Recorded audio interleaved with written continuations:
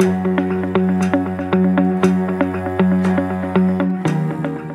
we'll be talking about the full life cycle of our materials, not just about waste reduction and reducing the need for those materials in the first place, but all of their impacts along the way, when we buy them, when we use them, and when we ultimately dispose of them.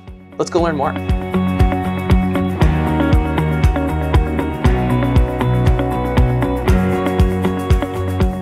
So in thinking about the life cycle of stuff, we use a tool called Lifecycle analysis. It looks at all of the environmental impacts along the way of producing, using, and disposing of material. So let's take a common example of lifecycle analysis, using coffee packaging as an example. So we have three different types of packaging. The first, a steel coffee can. The next, a plastic coffee jug.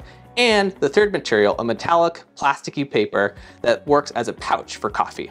Most folks might think that the steel can is the best environmental choice because it's recyclable in most places.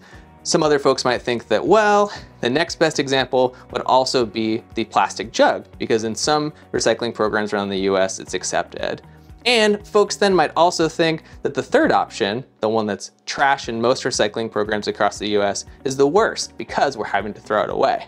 The actual answer is the third option, the plastic metal bag. This is because it takes the least amount of energy, resources, and water to make that item. Despite it being throwaway, it actually is the least impactful material that we might use to package coffee.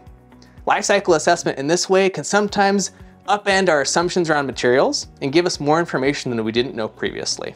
So this process is obviously very complicated from our last example, and we buy a lot of things. Let's focus on what you can do to think critically as a consumer. Tip 1, decide if you need to buy new.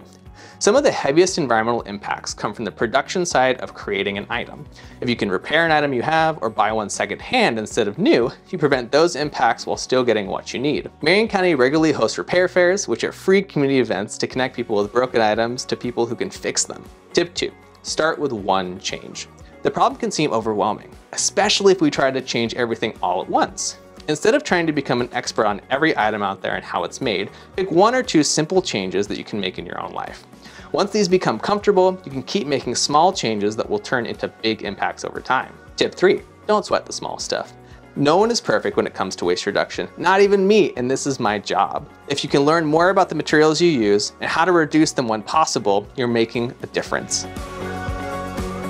Stay tuned for the rest of the video series to learn more about waste reduction and what happens to trash after it leaves your curb.